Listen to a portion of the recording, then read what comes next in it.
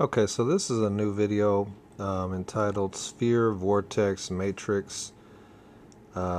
Basically what it is I had an earlier philosophical kind of or theoretical perspective of reality, and what it had was I had formulated it over many years, and I had three primary philosophical principles to describe reality: awareness, information, and energy, which I've probably talked about in one of my other videos, and I've written about in a blog on the internet. So, but I also had these seven principles of space, frequency, particle, sphere, vortex, matrix, and resonance. Now, as I started looking into magnetism and how it works, I realized that the principle of space is adequately described, I believe, by awareness, and that the other two principles of reality, information and energy, those are what had remained to be described. The problem with the terms frequency, particles, there's still obviously particles of some kind, but the problem with the term frequency as well as resonance is they both imply two things. One of them implies magnetism and the other implies spin. So, and also, of course, if you're going to posit that there are any kind of particles, you have to either posit one of two things: that the particles create everything, and thus they have spin and they're based on magnetism, or that more fundamental forces of spin and magnetism create all the particles, and so that would mean there would be magnetic particles, magnetons, electrons, and photons. Now, these three terms right here, sphere, vortex, and matrix, are a carryover of what has kind of continued in my philosophical perspective of reality, and the theoretical and the practical. There may be some details to be worked out, but reality to me is composed of awareness, information, and energy. Those three terms can describe everything. Awareness is also space, as I mentioned, and that has to do with enlightenment, spirituality, all that kind of stuff. Whereas the principles of information and energy are just two different terms for one principle, which is spin, magnetic spin. And information is magnetic spin direction, energy is magnetic spin force.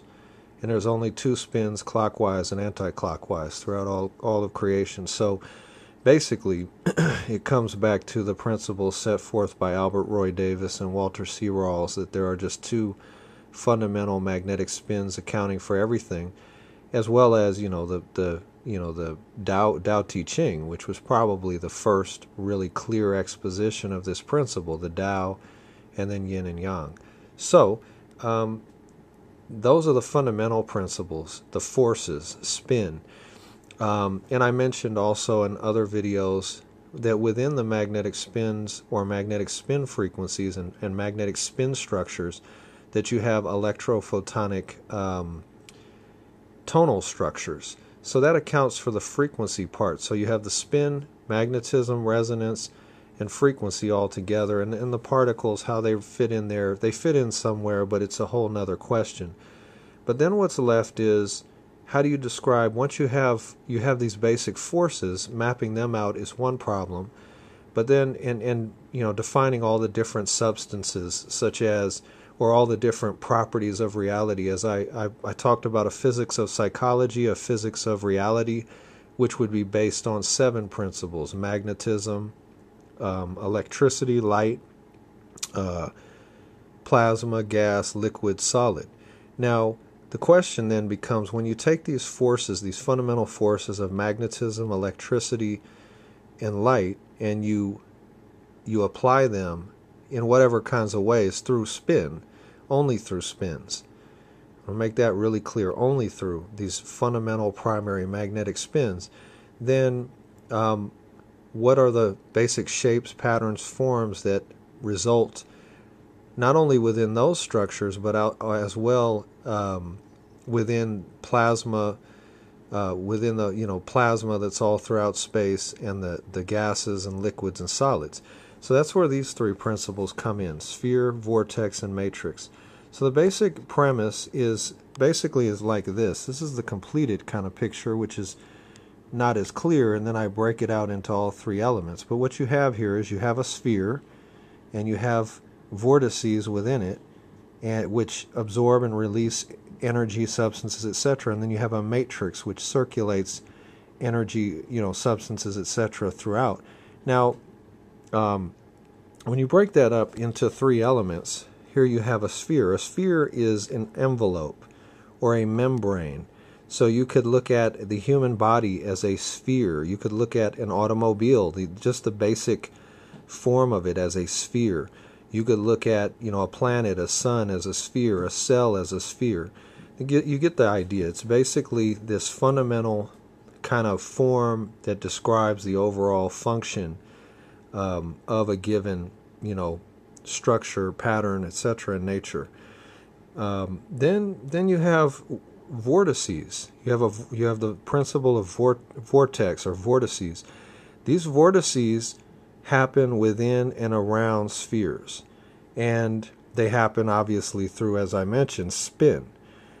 Just as spheres, I'm not sure exactly. I'm assuming that they're produced by magnetic spins that then spin together a bunch of particles, and it's all spin based. But the sphere is formed through spins, and then within and around the spins within the sphere, you have this formation of vortices, which are basically conical structures that absorb and release various substances, materials, etc. And what they do is, so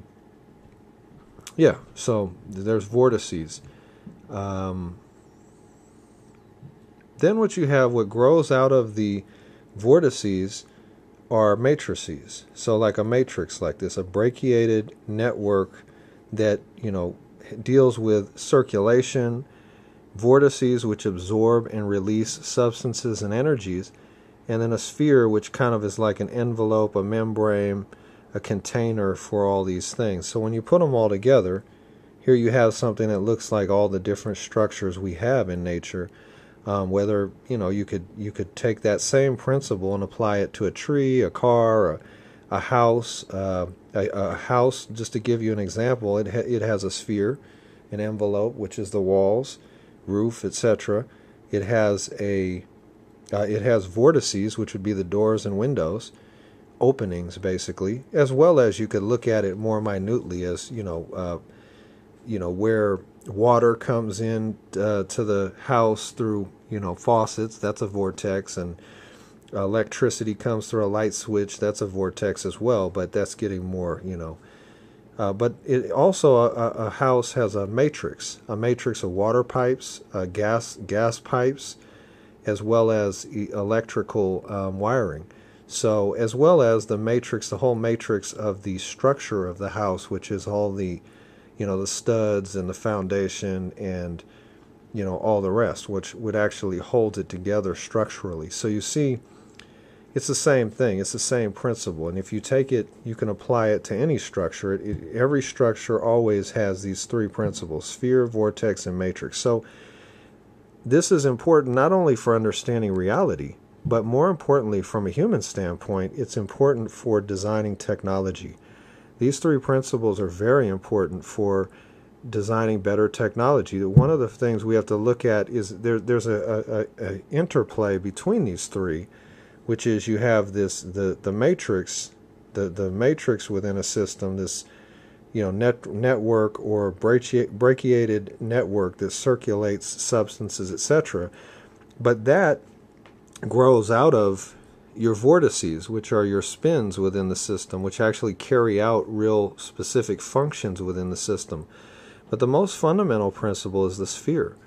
What kind of envelope? What kind of membrane? It's like when, for instance, I have this example, which I put in other videos, some of which I think I deleted, but I had written something on the blog as well, on one of my blogs, which was that if you want to create a flying craft, you do not model it after a bird, because a bird is a very not the most, but a very inefficient flying craft or creature. They are a land-based creature that has adapted wings to fly. They are not an air-based creature that actually just swims through the air. So if you're going to create craft that are intended to fly, you would not model them after birds. You would model them just as you would underwater off of, sea creatures. So because they are better adapted for, swimming through the water, you want a craft that would swim through the air. And of course, it basically, from my standpoint, I really, as I think about it more and more, regardless of any electromagnetic, flying saucer, any kind of nonsense like that, you really do not need wings to fly. See, that's an assumption that has taken our whole technology in totally dead-end directions. In fact, all you need is a sphere, vortices, and a matrix to hold it together.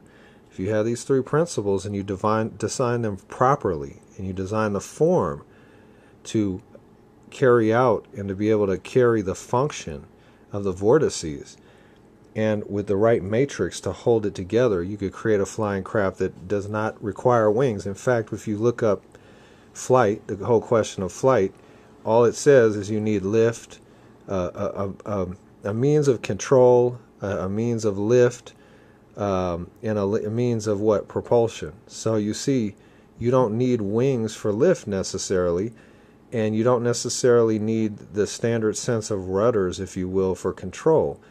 And you don't need the typical version of like a jet engine for propulsion. In fact, all you have to do is create the right kind of sphere, the right kind of vortices, the right kind of matrix, and you can have a craft that would, whether it runs, it doesn't matter what it runs on. It could run on,